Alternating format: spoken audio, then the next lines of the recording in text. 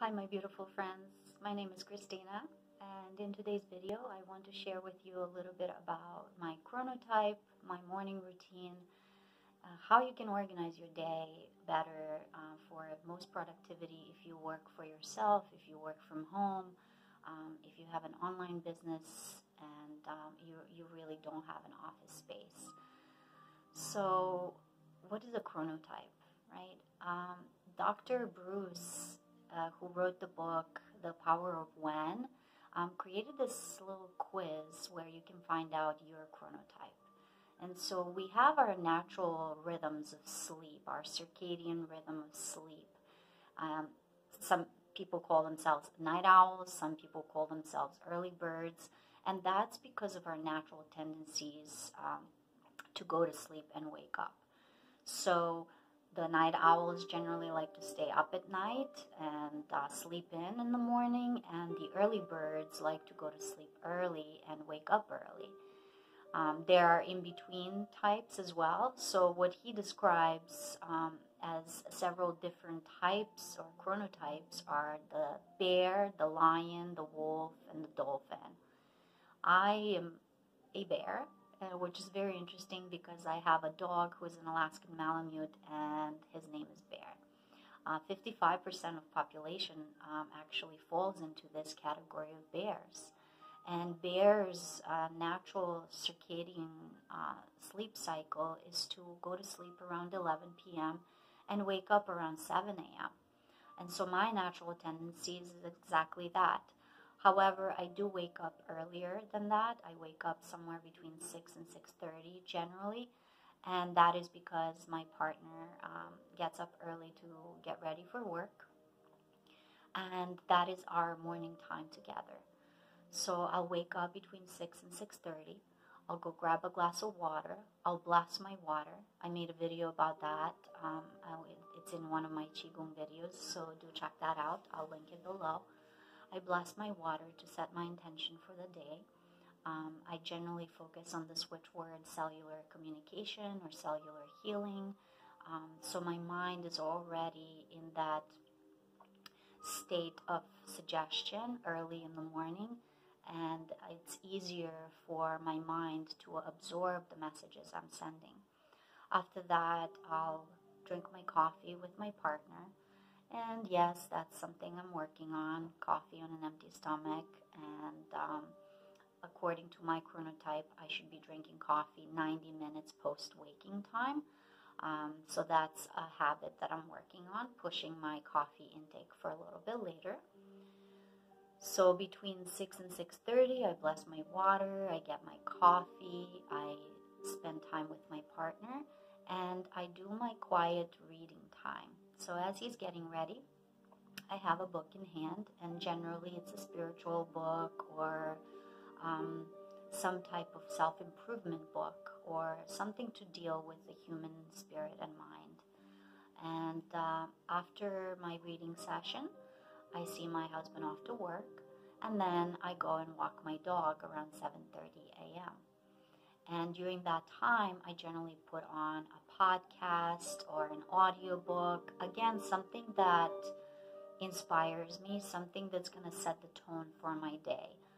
So whatever that is for you, whatever inspiration you need in your life, maybe that's information on the power of manifestation or how to be fully in the present moment or how to meditate or whatever it is, a topic of your interest. I suggest that you use the time when you're either just walking outside on the street or you're in transit to work or you're driving to work, depending on what your transportation means are. So that is the time for me when I'm walking my dog, and that generally takes about an hour. And then when I come back from the walk, I'll clean up. So usually there's a mess from the previous night, right? And I'll clean up the mess. I give myself an hour to do that. And then my day, my work day, if you will, officially starts. And I make sure that I map out my days. So instead of going with the flow of every day and just letting the hours pass me by, because that's very easy easy to do, especially when you work from home or when you have an online business and you don't have an office space. It is very common for hours to just go like that, and you're like, oh my God, you feel like you haven't done anything. So for me, it's very important that I have a set schedule for myself. And that schedule doesn't change drastically day to day because the morning routine is the same every day. And depending on when I start seeing clients, that's really when my work begins. And generally, I'll start seeing clients between 10 a.m. and 5 p.m. I do have a few people that see me after those hours, but that's very rare, and I try to reserve the after work hours for regular people, 9 to 5, for myself and my husband and our family time. So I start work. I'll either see a client in person or I'll start drafting work for my clients, their homework. And I'll have office hours with my mentor. You know, there's various things throughout the day that I have to take care of. And all of that is mapped out in my timesheet. So you can do this in an Excel spreadsheet, you can do this in a Google document, but just something that you can look at on a daily basis as a roadmap for your day. That way you don't feel overwhelmed when you have days when there's a little more work, and also you don't feel bored because there's too much free time on your hands, right? You can really create a schedule for yourself that every hour of your day is beneficial in some way and productive. And yeah, after 5 p.m., you know, that's an evening routine. So I'll talk about that in another video. But basically, the importance of really mapping out your days, you'll see the increase in your productivity. You will see clearly where you have those pockets of time where you might be inclined to eat out of boredom, if that's your thing, or where you're just going to get on social media out of habit.